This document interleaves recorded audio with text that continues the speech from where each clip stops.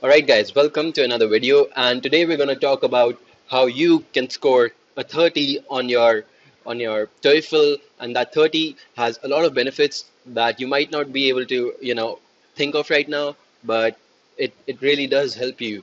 And it's not only just about the admissions process; it's also about your whole research assistantship or something. If you have a good score in your TOEFL speaking section, it's going to be a huge point of benefit for you when you go on to applying for these kinds of positions at the university you're studying in.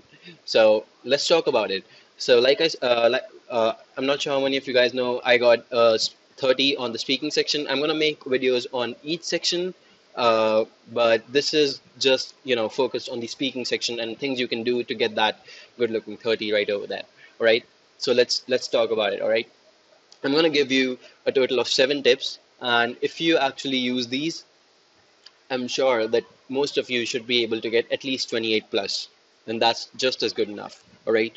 So first off, by the way, I have them all written down, so just so you know, I won't forget anything. First of all is this word. Don't use this word when you're actually taking the test.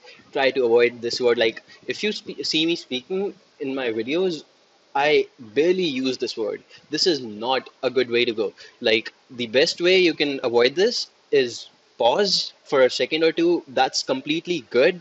But if you're using complete every few seconds or so, it's going to make the listener, well, he's just not going to be able to understand what you're trying to say. He's just not going to be able to make any sense out of it, and that's important. You need to know that this kind of degrades your speech and it makes it hard to understand, while you might be thinking on the back of your mind that, okay, if I you know some people don't think of it so organically, but what happens is when you're using this word at the back of your mind, you're thinking something, right? You're trying to make sense of which word to use or which way to go or what to say next, and that's completely fine. But instead you could just wait for a few seconds and try that. I would try to give you a demo, but I'm not really. I tried before this video. I'm not really good at using this word. I kind of totally you know took it out of my speech, if you would say that. But try to basically avoid this word. Like apples are red. They're good because the doctor says you should have an apple a day, and don't do that. That just looks ugly. Okay, you could just go with something like this. Apples come in a lot of different colors. Some are red, some are green.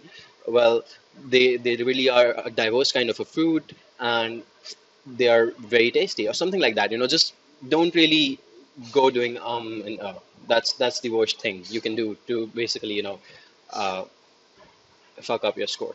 Okay, let's go on to the next point, and let's go on to the next point, which is intonation. So a lot of you might not know of this word, a lot of you might know of this word, I'm not sure, but intonation is something that can really help you boost up your score. And I'm surprised because most people don't really talk about it, because some people think that it's a relatively advanced concept. But I think it's like everyone should incorporate it in their speech. It makes your speech a little more easier to understand. Let's talk about what it is right now. And it helps in basically grabbing the attention of people. So let's talk about it. First of all, let's look it up on Google. Let's see what intonation means, right? So intonation is basically the rise and fall of voice in the speaking. Basically, you're using up cadences in your voice, you could say. So let me just give you an example, a quick example, all right? I'm going to speak a sentence without intonation, and then I'm going to speak a sentence with intonation. This is called inductive learning, where you're going to be learning through an example, all right? So let's do this. Uh, if you are going to do this, you are going to probably worsen your condition. Okay, I tried to kind of keep my intonation as low as possible, but that sentence was probably a very dull one. All right, let's look at it from another perspective, right? If you're gonna do this, you're probably gonna worsen your condition. So this is how an intonated sentence would sound like. You would be using cadences in your voice, and you would be employing different kinds of I don't know, pitches, I suppose, but it's really about keeping the listener engaged and making your speech a lot more interesting. It's not only just about the TOEFL exam. It's also about your actual speeches in life. Wherever you use intonation, you can always see good speakers are always using intonation, and you want to show the GRE that you are a good speaker, you are a native speaker, and that's what you would like to show them, of course, right? So intonation is something you should definitely include. By the way, I just got another point. There are 8 points now. Okay, the next thing that you should look at is actually trying to remember things. Or actually, in fact, not trying, but try to remember things, right? So what I mean by this is basically when you're going to be taking the TOEFL, there's going to be a lot of questions in which you're going to be seeing or reading a passage at first, and then you're going to be, listening to whatever they say, or even some questions in which you just listen to people, and then you have to basically report something or give your opinion on the basis of that. Well, there are a lot of times when we're so busy in during the passage in writing something or doing something, we just don't remember what we really heard, right? Sometimes it happens a lot of times when you're practicing for the TOEFL. You'll actually notice it. If you haven't started practicing, if you have, well, I'm pretty sure that you have already noticed it. This happens because, you're too busy trying to remember something, or something else is happening on the back of your mind, or maybe that person speaking on the adjacent seat is kind of too loud, and basically it's kind of uh, interfering with your thought process. So sometimes this thing happens, and we don't remember exactly what they said in the video, exactly what the student was saying, and we're supposed to report that again, but we don't remember that. Well, the main emphasis of this point is to kind of try to remember that, and not really get carried away by the people who are speaking next to you, or basically by the thought process that you're having on the back of your mind. Maybe something else, maybe you're thinking about something else. So maybe maybe you don't have enough sheets, and you have to raise your hand, get more sheets, something like that. But don't really let that overpower you. Kind of try to stick to the point and try to remember things, try to listen to it, pay attention. All right. The next point is kind of just stemming from this point. If you, however, do not remember things, and I know that happens sometimes, it happens a lot. It used to happen to me, still happens at times, when I used to prepare for the TOEFL. But what you can do is actually don't speak about the things you don't remember. Well, it's as simple as that. If you do not remember something, instead of using the, whatever you think might have been, true in that case, don't go with it at all. I think that's the best advice I can give you. Like, try to not indulge yourself in that, point.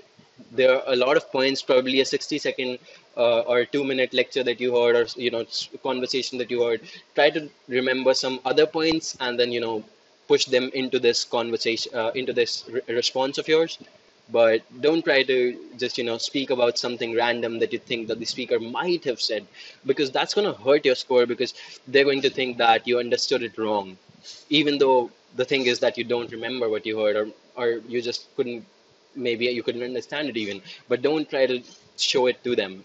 That's what you don't want to show the committee, that you couldn't understand the sentence. So try to stay away from that, right? The fifth point is, well, you might get cut off, right? And it happens a lot of times. It happens with me. It happens with everyone that takes the TOEFL. It's perfectly normal. The TOEFL, people who evaluate your responses, they know that they're giving you a very meager time, 60 seconds or 45 seconds on most questions, and they're asking you to basically put in content which is probably worth 2 or 3 minutes at least. Even when a native speaker speaks that content, it takes them 3 to 4 minutes sometimes. They can be lectures, or they can be things, like that. They don't expect you to push it all into that 45-second to 1 minute window. So it's okay if you get cut off, but try to get all of the important points, like the crux of the conversation or the lecture. Try to get it all in there. make sure that you have like at least 80-85% of it in there, and you will go for a perfect score regardless of you getting cut off. Personally, I got cut off on the TOEFL for at least two questions as far as I remember. So that's completely okay, right?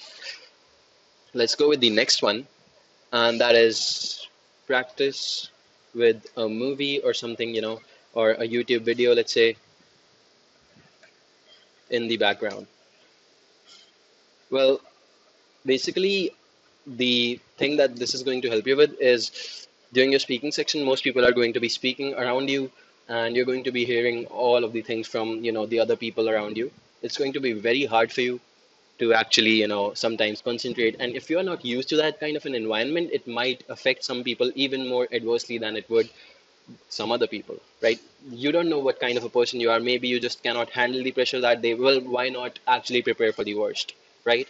So prepare for it, like have a movie or a YouTube video, especially in English if you can, running in the background, and try to still, come up with good responses and still give your best responses. All right, that's one more point. Let's go on to the next one, which is pace. Your pace is super, super important because you need to have a normal pace. Basically, you cannot go too slow or too fast. You cannot really rush into it. You cannot really, just be so sluggish that the listener is kind of bored and he cannot really understand you because you're too slow. Don't do that. Try to maintain a decent pace. Count the number of words you speak. I don't know, maybe you can listen to sample responses and then count the number of words those guys speak, and just compare and contrast, how many words you are getting. If it's anywhere around them, that's good enough. Okay. The next point, and this is the last point, is that, well, what did I write over here? Yeah, pronunciation. So actually, just remember this point while I was making the video. I was kind of, listening to some of the TOEFL responses, and, from the CD, and I was kind of seeing how basically these people evaluate the test. So they were giving reasons why this response was a high level response, or why this response was a medium level response, or sometimes why this response was a low level response. So one of the reasons was that these people, some of the Chinese people, I think they had like a very bad pronunciation. They were pronouncing some word very wrongly. I don't know what it was, but the pronunciation should be, at least somewhere around that word. Like you cannot say, like I think the word was like consolidate. She was using consolidate or something like. She basically separated the word or something within her speech. So try to kind of maintain that pronunciation, even if you're not perfect. It's okay, but as far as you can take it, do that. Make sure that your pronunciation is right, and this is kind of a long term thing. You cannot really do that in a week or so, but still, try to make sure that, well, a lot of things help, TV series and whatever, but it's not something that can happen within a week. But still try to make sure that your pronunciation is still on somewhere on the mark. So these are some of the points that I think you should really incorporate. By the way, this advanced point, intonation, it is really important. It is really unique. I think if you add it, your speech will be really spiced up. Your pace should be again important. These are some of the very important ones. The and whatever, try to stay away from these. Okay, these will really help you get that good looking 30 on your profile on your TOEFL. And I hope this video helps you. By the way, if you need to get in touch with me directly, catch me on my Instagram. You can actually talk to me. That's the best place to actually get in touch with me and discuss whatever you want to. I'm always available on Instagram. And well, if there's I basically post whatever happens. Like my whole application process is going to be posted over there in my story or something, so you can see that. So it's all going to be up there. Again, I'll try to put the link in the description, and if there's anything else that I missed, maybe you can mention it in the description so that other people can benefit from that, and in the comments down below, sorry. And well, kind of, yeah, if this video helped you out, do like this video and give me a thumbs up, subscribe, whatever. I'll see you in the next one.